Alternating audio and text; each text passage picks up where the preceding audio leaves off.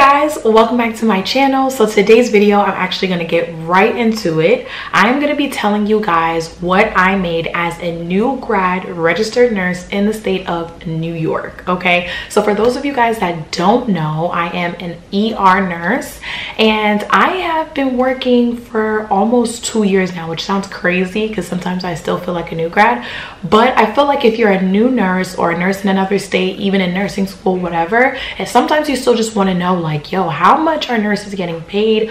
What am I getting myself into? Disclaimer, if you are coming into this profession strictly for the money, I don't know. Okay, I don't know what to tell you, but this is not a job. I mean, the money, listen, I'm not working for free. Okay, when I go to work, I expect to get paid for it. But what I am saying, in this profession, money should not be your own driving force. However, I feel like there needs to be some pay transparency. I don't feel like there's anything wrong with that. Why shouldn't I want to know how much I'm going to be getting paid in this career? You know what I mean? Like, it's not my driving force. It shouldn't be anyone's driving force, but it is a force to be had because I'm not going to be breaking my back for $2. Okay. Anyways, I'm going to be sharing you guys that just because I feel like that's what I do. I'm honest. I want to be transparent with you guys and show you guys what's up, because if not me, then who? You know what I mean? That's number one. Number two, I want you guys to lean in close, okay? I don't know if y'all notice, but the quality that I'm giving you guys, like, look, like, I'm looking up because I can actually see myself while I'm recording, guys. I am no longer recording on my phone. I have a camera now. I have been recording on my phone since I started. So the fact that I'm recording, this is my first time recording on the camera. So guys, let me know thoughts. Let me know how I'm looking in this view, because the quality, what, like, am I looking okay? Because it's picking up everything. Okay, so shout out to my lovely, amazing, handsome boyfriend who got me this camera. Super excited about that. That's number two. Number three, your girl's struggling a little bit because I am like recovering from laryngitis. So if I sound like frogs in my throat, that's why. I'm sipping on my tea, so that's that. But while we're at it, guys, let's get comfortable, okay? Lean in, take your shoes off, take your socks, kick your feet up. I mean, if your feet stink, keep your socks on. But let's get comfortable. Subscribe, okay? Join the table, stay a while. Give this video a thumbs up, comment down below if you missed your girl, because I've always and will always miss you guys. But while we're at it, let's get into the video. Let me start showing you guys how much I'm making and how to get to this coin, okay? Okay guys, so let's get into it. Honestly, this video shouldn't be too long because the facts are the facts, numbers are numbers. Okay, so I'm just gonna tell you guys my orientation pay, my hours, and my gross compared to my net after taxes. Obviously everyone's taxes are going to be different, so like if you're watching this video expecting exact and this is exactly what you're going to get paid, please, I beg, do your own research. Realize that your situation is going to be different from mine. Your tax exemptions are going to be different from mine. So obviously everybody's paycheck is going to be different. Obviously I work in a state and live in another, so there's double tax there. So I need you guys to just, like, you know, disclaimer that is what's going on. So first things first, let me take a sip of my tea, y'all, because for my tea lovers, this is ginger tea. If you guys didn't know, I'm obsessed with tea. I'm not a coffee drinker, but tea, besties. So let's get into it, guys. Honestly, I'm gonna be putting like screenshots on the screen just so you guys can see. This is March of 2021. Okay, so this is me just past my NCLEX earlier that month in March, like March 4th, 2nd, whatever, and then I was hired and ready to work March 28th, 29th, and this is technically like my first paycheck as a nurse. Even though I wasn't working on the floor, I was in orientation. So if you are a new nurse, you know that once you're on orientation, just because you're not working with patients yet, you still get paid, obviously, to be in orientation. So my rate during orientation was $43.40, as you can see on the screen, right? So with the same 2 week 75-hour pay period, I was making $3,255.25. Y'all, you couldn't tell me nothing, okay?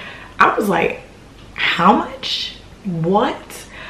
you couldn't tell me nothing. You couldn't tell me I wasn't making so much money. But obviously taxes, like if we all got the amount of money just gross without any taxes, we would be like living life. But obviously freaking taxes, man.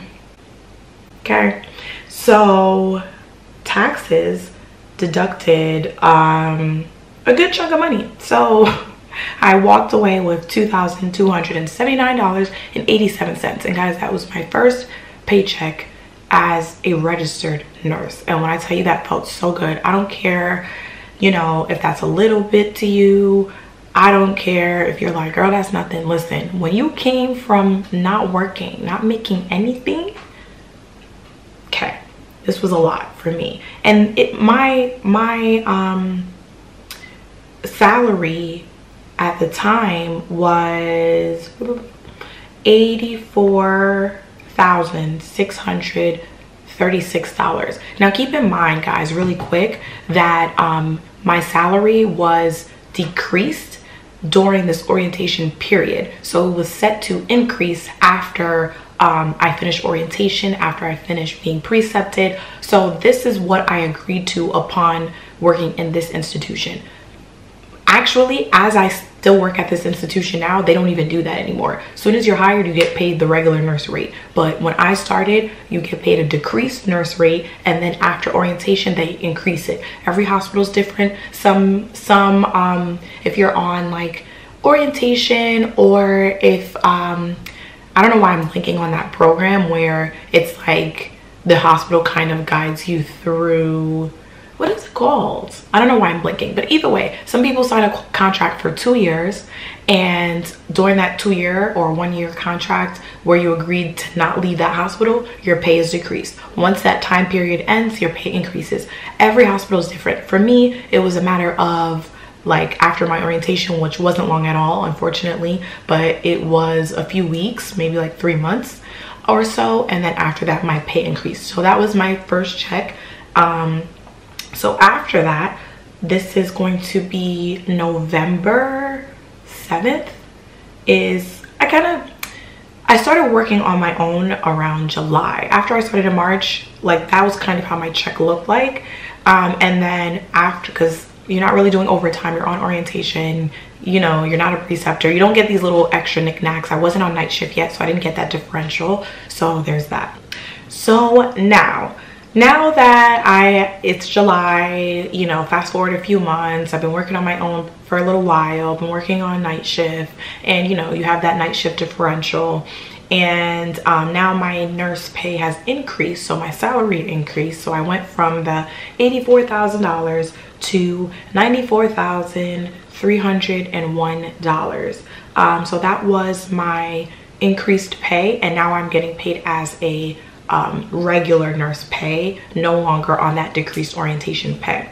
So honestly, like in the screenshot is a whole bunch of mumbo jumbo, but the basically what you guys would want to know is my hourly rate, which is, it went from 43, I think I said, to $48.35, and I had a differential of about $2.50 per hour.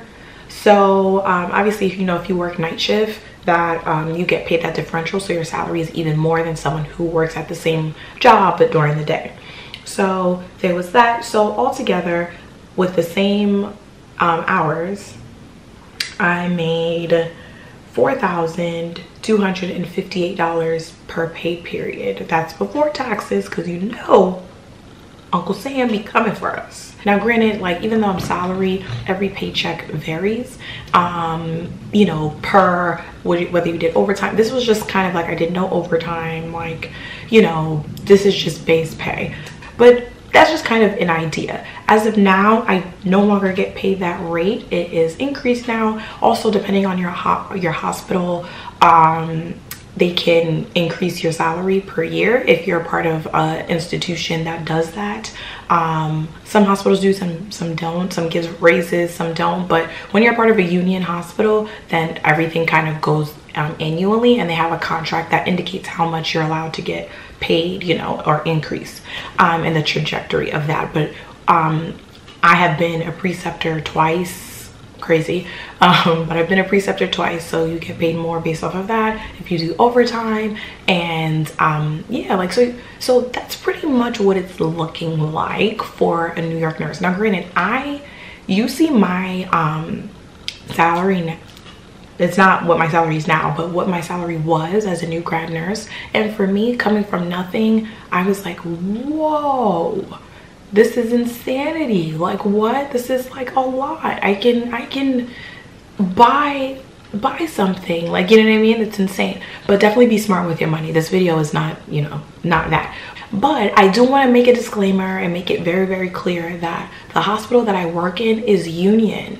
So you do pay union fees, and that comes out of your check. So even though I work in a state that pretty much pays their nurses higher, obviously the cost of living is higher as well. So you got to keep that in mind. If I lived in Texas and you know, I may not make that salary, but the cost of living in Texas is lower, you know what I mean? So yeah, you're making that money, but the cost of living is also very high, so it kind of balances out. It doesn't, you know, you got to think about it in that way. Also, as a union hospital, like I said, it takes money out of your check, and there's other hospitals that are not union that pay you more because they're not union. So it's up to you. Obviously, it's per state. Every institution and hospital is different. So you got to do your research. You can't base, you know, your income off of anything on mine, because your first job, to be honest, like,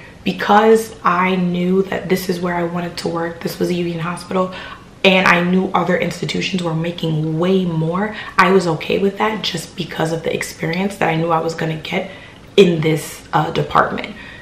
You know, after you gain that experience, go spread your wings and go elsewhere. You shouldn't base it always on income. Think about, yes, am I getting paid this amount? Yes, but also, what experience am I getting? What's the climate of the department? Do I like the staff members here? Do I feel like I'll be respected as a registered nurse here? Will I get the training that I need? You know, you can get another job that's paying you 3 times as much as you see my check, but like, is it worth your license if you feel unsafe, if you feel like you're being rushed off of orientation, or you're not really learning what you need to learn compared to someone else? You may be getting a pay cut, but you're going to be a more well-rounded nurse. So those are things that I would suggest that you keep in mind. But I'm not going to make this video long. Stay tuned for my next one. Like I told you before, give this video a thumbs up, subscribe, stay a while, leave a comment down below. Let me know what you guys want to see next, and if this pay transparency video was helpful for you guys. You know, some people may be like, girl, you should not be sharing that. But one, I don't make that anymore, and I don't have no problem being honest with you guys. So